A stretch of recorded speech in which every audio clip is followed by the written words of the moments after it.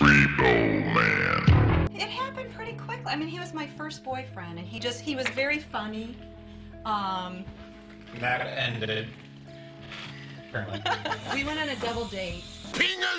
That was it. Our first date alone was Christmas Eve. We celebrate that as our anniversary. So that was Christmas Eve, 19... And she stayed back to sell the 3 kids. I came here to look for a house. We bought this house. And my car that I had in my 20s was...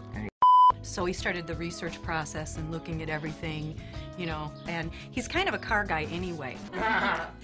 So he wanted to look at everything involved in the decision. My dad, he's...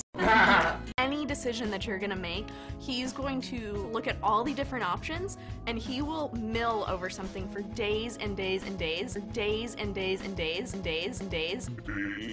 We looked at every major mid-sized car. Yeah. And he's always been, just a... The fire will turbo. He would wake up and get up before and sing to wake everyone up. He'd come into our room and he'd sing, "Mom, I should put a little makeup!" Considers all of the options and all the information. He makes good decisions. We had 3 kids and, you know, little kids. So I chose a black Camry. It was 19... All night long, all night, all night long, all night, all night long. It was a 97 model. I was only 3 years old when we got the Camry, so I was really excited. I was like, ooh, ooh, ooh, ooh, ooh, ooh, a new car. I think my dad had kind of mentioned that pretty much whatever car he bought would basically be my car eventually.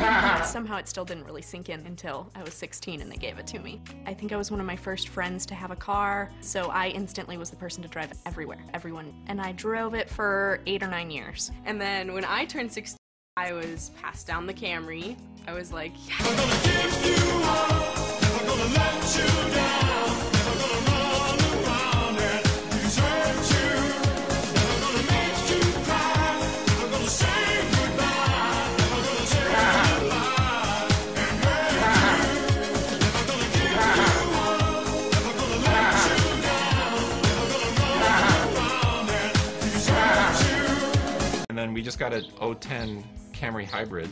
It's just such a perfect, practical car. Since it's pretty new, I don't think I'll be able to get it like for high school, and I might be able to get it for college. You know, Brandon said the other day, well, the Camry Hybrid's gonna be mine. That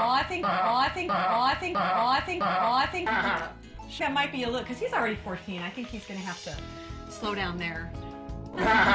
I'm hoping to probably get the new Camry Hybrid. Share your Toyota story on Facebook.com/Toyota. Things that bother you never bother me. I feel happy and fine. Living in the sunlight, loving in the moonlight, having a wonderful time.